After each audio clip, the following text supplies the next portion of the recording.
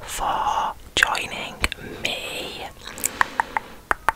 Today's video we are going to be choosing my spring TBR, and we're going to be using my little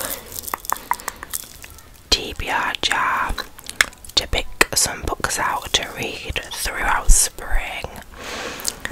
I have done a couple of these on like my shorts where I've picked a book from the jar. If you haven't looked at my shorts, definitely check those out. But I actually saw Hailey Jean and Hannaboo. They did like long form videos of choosing their TBR through like a TBR jar, or like numbering them and then like using a random number like generator, and I was like, why haven't I done like a long video of it? So thanks you two for inspiring this video. I'm so excited to like see what books I'm gonna pick out. I literally like this TBR jar has made me read a couple of books that I wouldn't have like necessarily picked up off my shelf straight away, and I have quite a few like unread books that have just been sitting on my shelf for years, so this is a really good way to like get round to those books. What I'm going to do, I think I'm going to choose like six books, and this is for like spring because I am a massive mood reader. I couldn't choose like my whole like month's TBR. Like I need some books where I just pick up randomly. So these are going to be 6 that I read from like March up until the end of June, and then maybe I'll do another one of these but for like summer. So these are just going to be like 6 books that I am going to read in spring, and I'm so excited to see what I pick out of.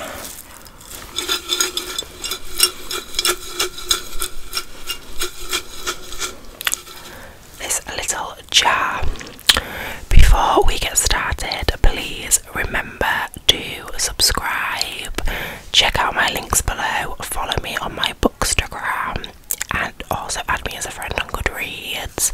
I post videos every Wednesday and Sunday now. So yes, let's jump in to choosing these books. So the first book that I'm gonna pick out is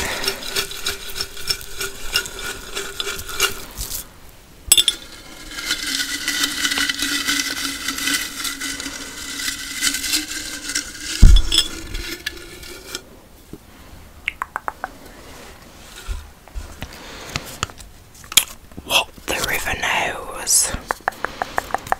Let me show you. Can you like see What the River Knows? I think this is a fairy loop book. I'm gonna get it off my shelf and we will see.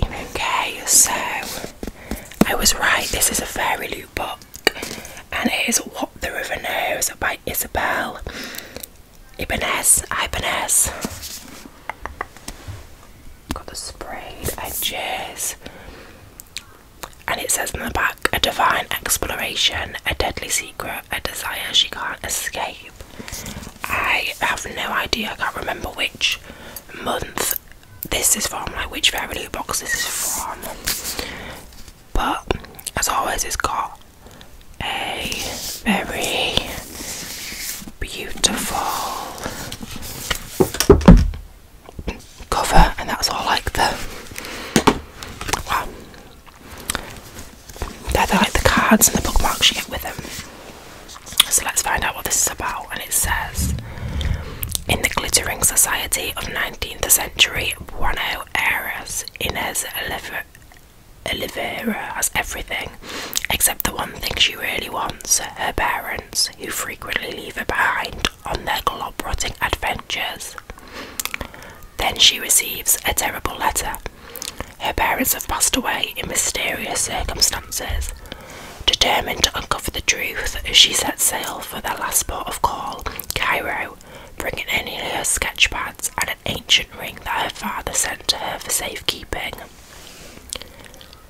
But upon her arrival in Egypt, the ring flares with ancient magic, and Inez is thrust into a treacherous game that could threaten her life, and into the path of her new guardian's infuriatingly handsome assistant, who seems determined to thwart her at every turn. And it says, the mummy meets death on the Nile in this lush historical fantasy set in the 19th century Egypt, filled with adventure, arrivals to lovers' romance, and a dangerous race. So this is the first book. Like, again, this probably wouldn't be one that I would like run to pick up, but we will see. Hopefully I am pleasantly surprised by this. So next,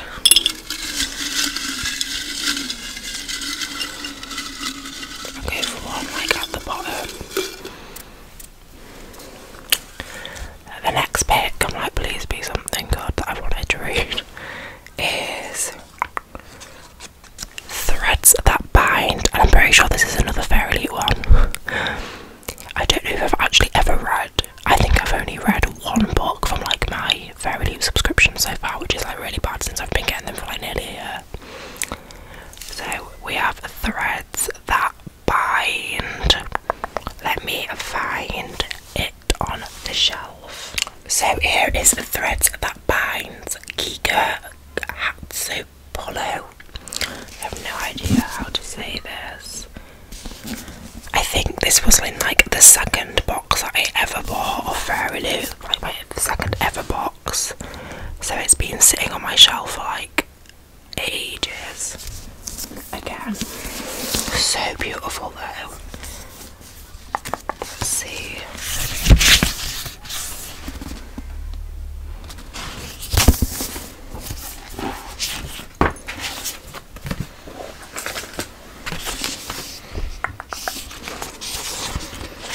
Let's find out what this is about.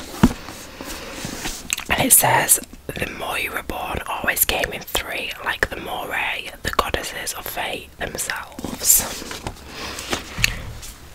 And it says, in the city of Alante, the descendants of the Greek gods live alongside mortals. Io is Moira born, descended from the Fates. She can see threads, shimmering silver lines connecting every person. When a relationship is formed, a new thread appears. When a person's life thread is cut, it's their time to die. Io uses her gifts as a private investigator, trying to make ends meet in a world which treats other born people like her with suspicion and prejudice. Then Io is witness to a murder, but this is no ordinary murder. Io can see that the killer's life thread is severed. They should be long dead. More complicated still, there is another witness, Edie, a member of the violent Rossi mob who rule Alante. And what Io can see immediately, although Edie cannot, is that there is a bright silver fate thread connecting them. This boy is her destiny. Io and Edie are thrown together to solve the case, and as Io grapples with the dark secrets lurking beneath Alante's surface, she must decide whether to embrace her fate and give in to the feelings growing between herself and Edie, or whether to cut the thread and set him free.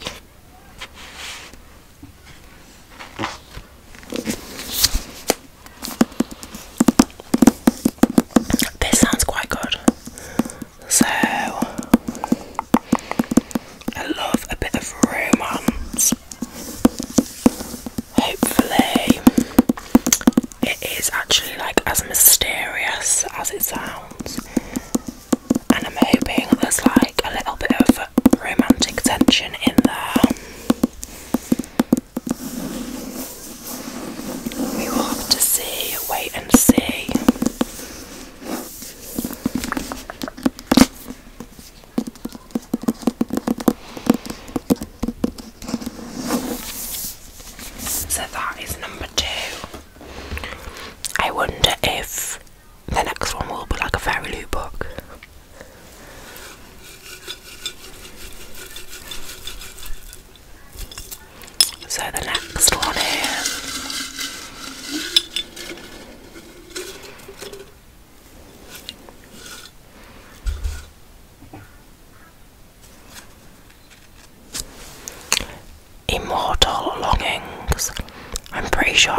pretty sure. I'm pretty sure this is a Fairy Loot one. Oh no, I don't know. Let me go and find out. Okay, actually, this isn't a Fairy Loot edition. This is a Waterstones exclusive edition. Which again, like, I remember pre-ordering this last year, like really early, and then it came, and I haven't read it. So this is Immortal Longings by Chloe Gong. And I know this is very popular. She's a very popular author. I haven't read anything from her. But this is the book. Again, it's such a pretty edition.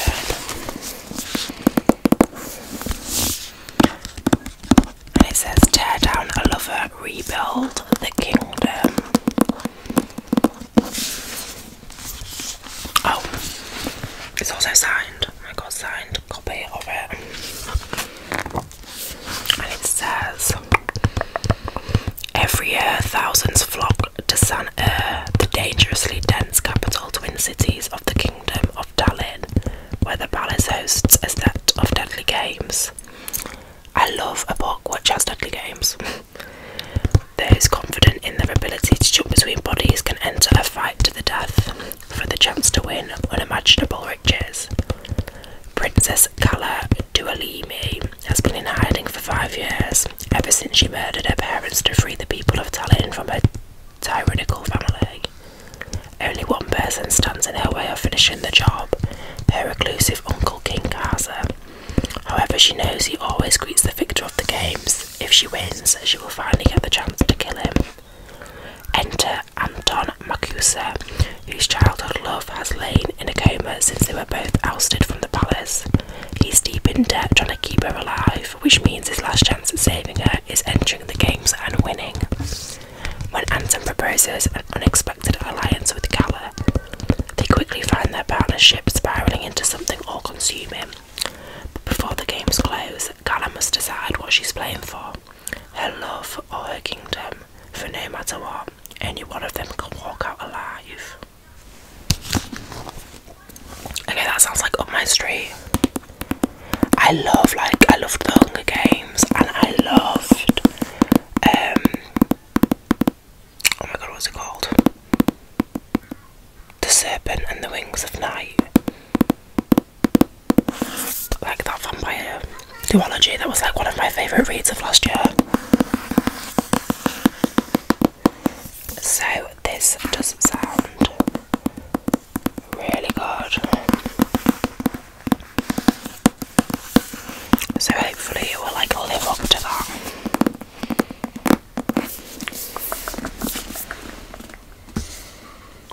So that is 3 out of the 6 we chose. So let's see what's next. Are we gonna have a paperback at all?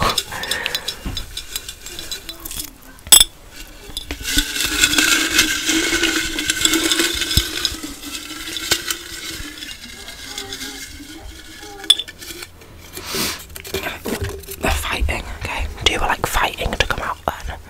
So next is Invisible Monsters. This has been on my shelf for so long. This is Invisible Monsters by Chuck Palahniuk, the guy who wrote Fight Club. Again, like, I can't even remember when I picked this up. I definitely picked this up from a charity shop at some point.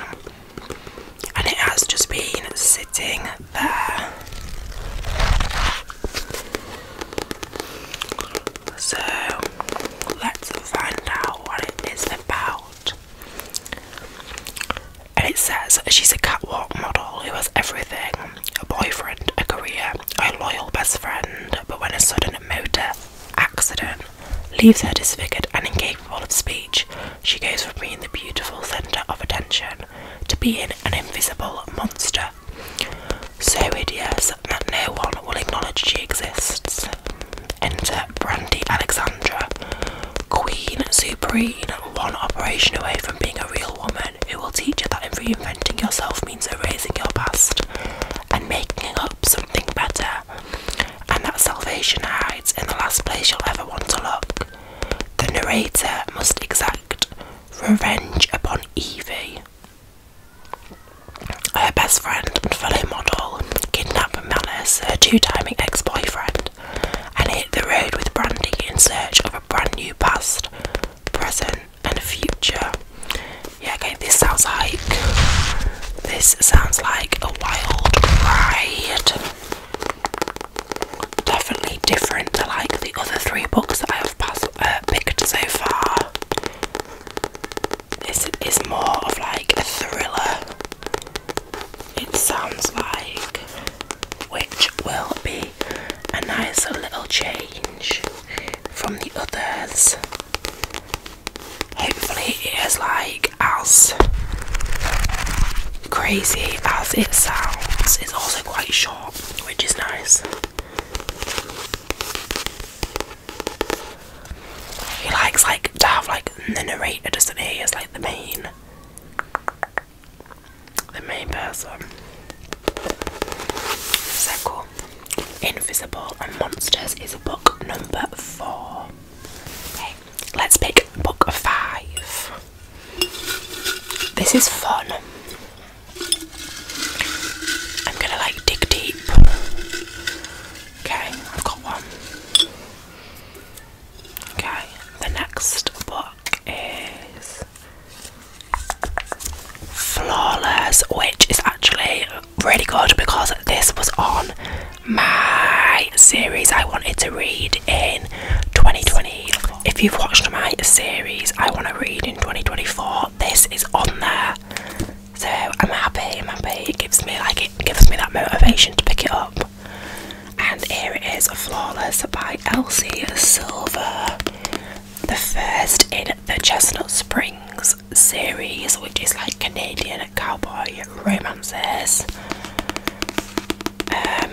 And you know what, I haven't even read like the back of any of the books, so this one, the first one, it says, the rules were simple, keep my hands off his daughter, but now I'm stuck with her. There's only one bed, and well, rules are made to be broken. I'm the golden boy of a professional bull riding, or at least I was until it all blew up in my face.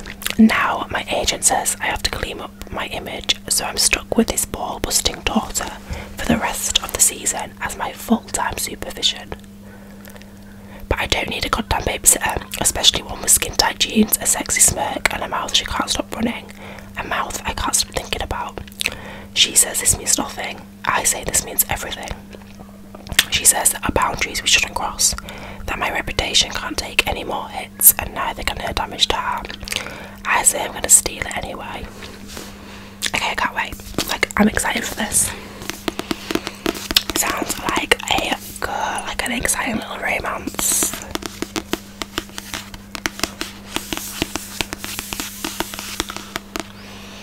And this is a very popular series. I do actually have like the whole series. So yeah, I am super excited for this.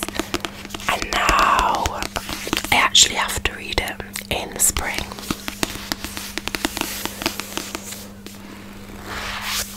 So book number 5, like, yay. This is the last.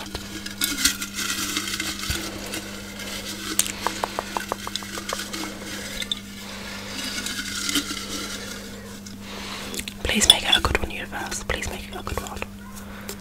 Oh, I got one. Okay, let's see. Okay, we have Fear and Loathing in Las Vegas. Let me pick it up. We have Fear and Loathing in Las Vegas by Hunter S. Thompson. A lot of people have probably seen the film with Johnny Depp in. This is a super short one, which again is good. Like, I need some short little reads on there.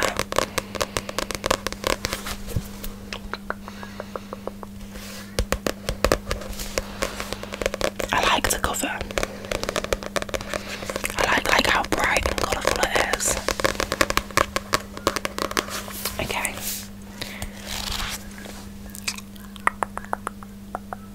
So it says, Hunter S. Thompson is driving to Las Vegas with his attorney, the Simone, to find the dark side of the American dream. Roaring down the desert highway from Los Angeles, they realise that there's only one way to go about such a perilous task, getting very, very twisted. Armed with a drug arsenal of stupendous proportions, the duo engage in a manic, surreal tour of the sleaze capital of the world. Their perilous, chemically enhanced confrontation with the casino operators, police officers, and assorted middle Americans have a hallucinatory humour and nightmare terror. Rigorously funny, daringly original, and dead serious at its core, Fear and Loathing in Las Vegas is a classic statement on the collapsed dream of the American 60s. Like, I haven't actually even seen the film, so it will be good to see what it's all about. Again, this is like one that I wouldn't have necessarily picked up. Probably like 6-7 years ago I would have picked this up, but now like my kind of like reading tastes have changed, so it'll be interesting to go out of my comfort zone again and dive into something a bit different. Those are all the books that we've picked today. That is on my spring TBR. I am a little nervous and apprehensive about some of them, but I'm also like excited about some of them, so I think it's like a good mix. It's a good mix. So I will have to, obviously they'll be in my reading wrap-ups at the end of each month, whichever month I read them in, so I'll be able to like review them then and tell you what I think about them. So yeah, thank you for joining me today. I hope that you enjoyed this video. Let me know what